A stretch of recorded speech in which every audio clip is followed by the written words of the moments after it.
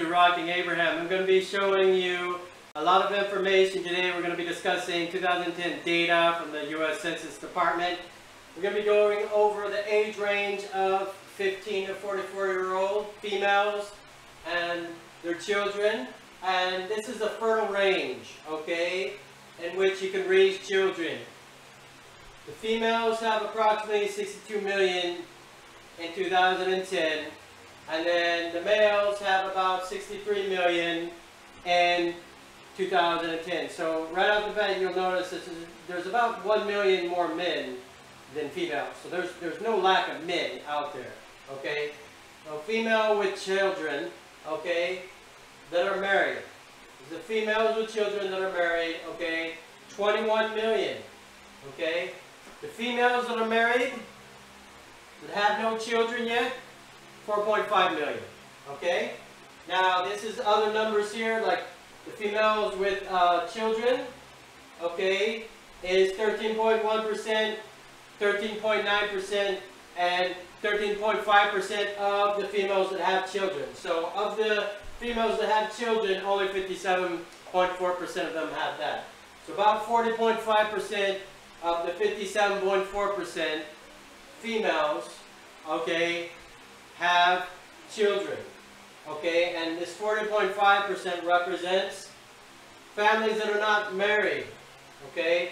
This one represents how many females of this number here have children, okay. So over here I got some math. We got the 21 million that are married females, okay, and then here we have the married females, okay, without children. We're going to add that up, and we get this number here, and this number is 25.6 million, okay. We're going to figure out what percentage of the population is actually married during this time period, and we come up with the number 41%. Only 41% of the population of the females is married, okay, at this time period.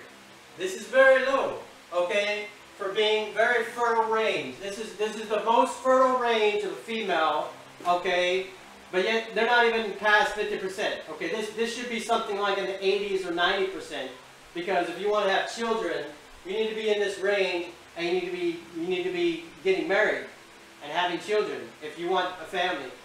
So we're seeing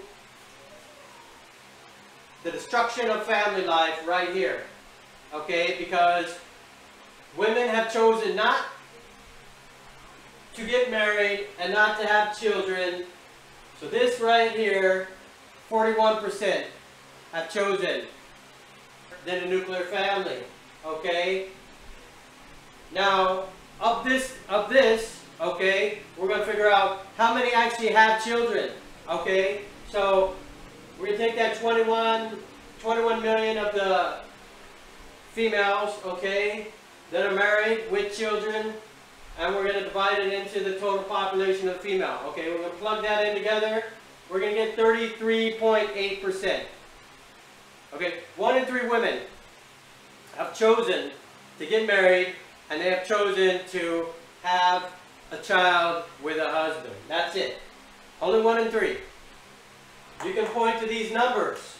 You can say, well, it's not our fault. Only 1 in 3 women have chosen to get married and have kids. That's not our fault. That's women's fault. And then on the other side, only 41% of them decide to get married at all. Okay? And we don't know if of the 4.5 million are going to decide to have kids or not. We don't know that. So you can only claim this. Only 33% of them are, we don't know how many of those 4.5 million are going to have children, okay? We can only say that we know what we know, that 1 in 3 women are only choosing to be traditional, in a traditional family. That's it. That's it. Only 1 in 3. That's low. That's really low.